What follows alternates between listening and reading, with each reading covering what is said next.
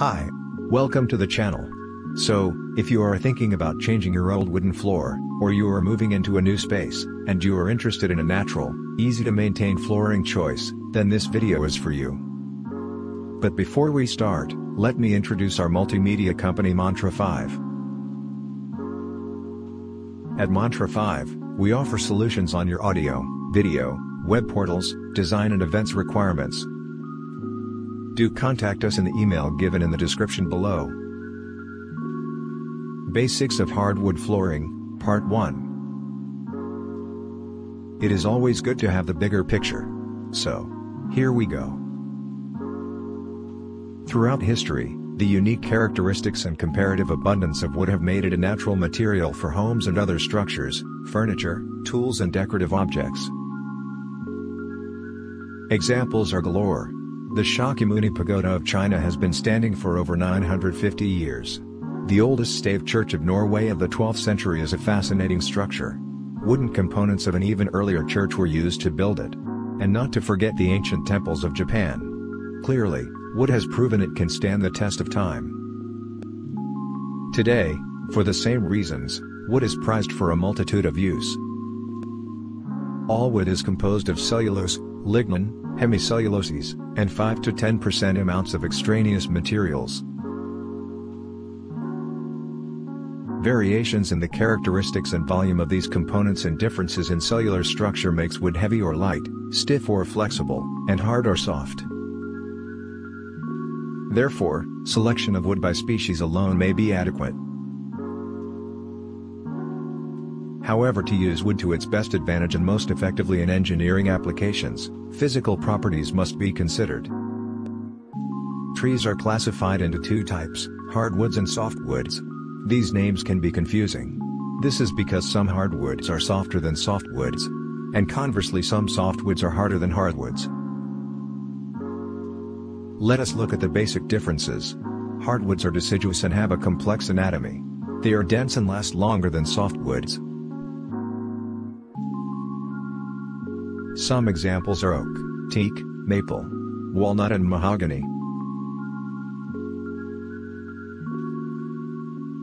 Softwoods are coniferous and evergreen. They have a less complex anatomy and therefore are less dense. The durability is less than that of hardwoods. Pine, spruce and fir are some examples.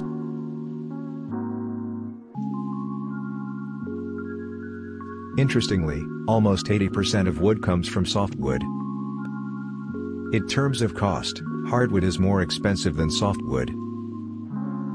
Let us consider hardness. The species of wood is a factor to be looked at. When it comes to flooring, hardwood is more durable than softwood flooring. To understand hardwood better, we also need to know about solid hardwood and engineered hardwood. Solid hardwood flooring boards are milled from a single piece of wood. Engineered wood refers to the way it is made. It is a combination of a top layer of real wood with the core made of plywood or high-density fiberboard. We will now look at the characteristics of engineered hardwood.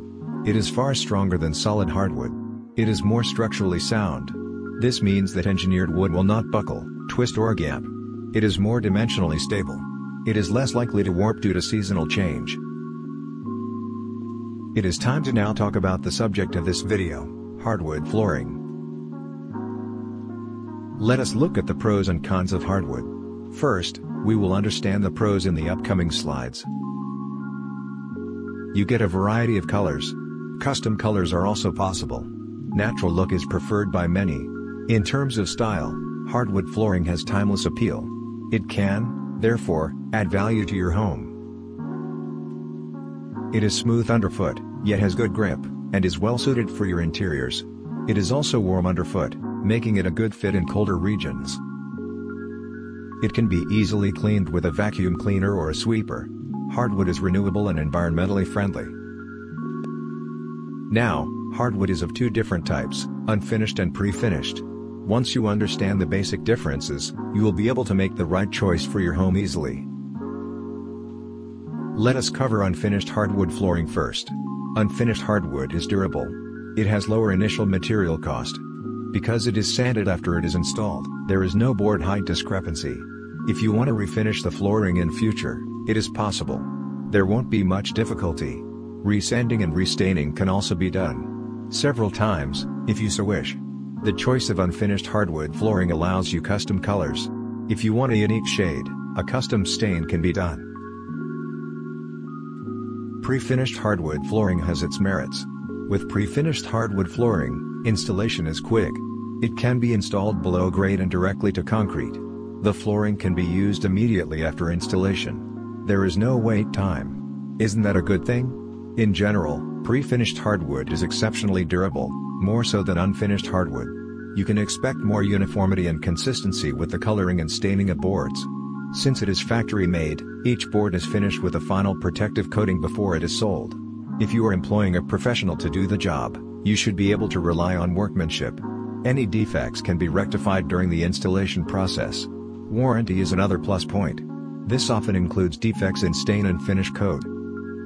We will now look into the demerits of unfinished and pre-finished hardwood flooring. Unfinished hardwood flooring installation takes a significant amount of time for completion. This is because it has to be sanded and finished manually. Often, there is a staining process in between. Plus, you will have to wait until the curing process is complete. Note that on-site installation can produce mess and toxic fumes. Sanding is a dusty prospect and will require appropriate ventilation. The extra labor that is required for installation makes it more expensive than pre-finished flooring. Unfinished hardwood flooring is not recommended for below-grade locations and wet areas like bathrooms and kitchens. It is prone to stains due to spillage and therefore extra caution is required. Pre-finished hardwood flooring has its own set of demerits. For those who place a high value on unique design, this is probably not the best choice. Color choices are limited and custom-made colors are not possible.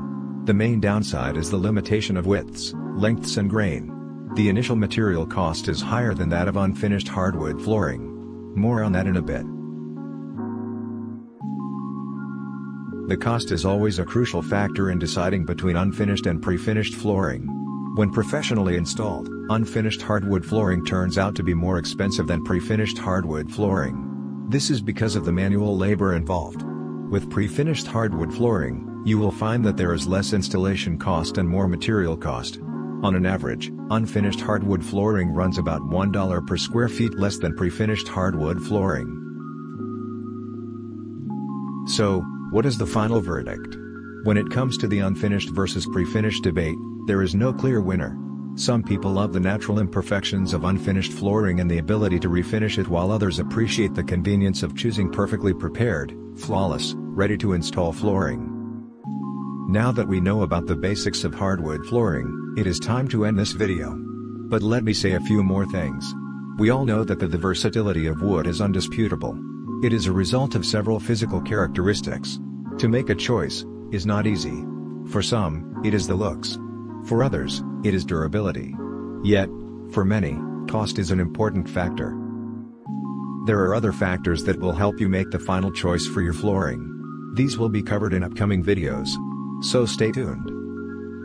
Thank you for watching. Please check out our other videos that are relevant to achieving a sustainable lifestyle. Do subscribe, like and share this video. Hit the bell icon to receive updates. You can write to us on the email given in the description for any of your audio-video, web portals, design and event requirements. See you soon.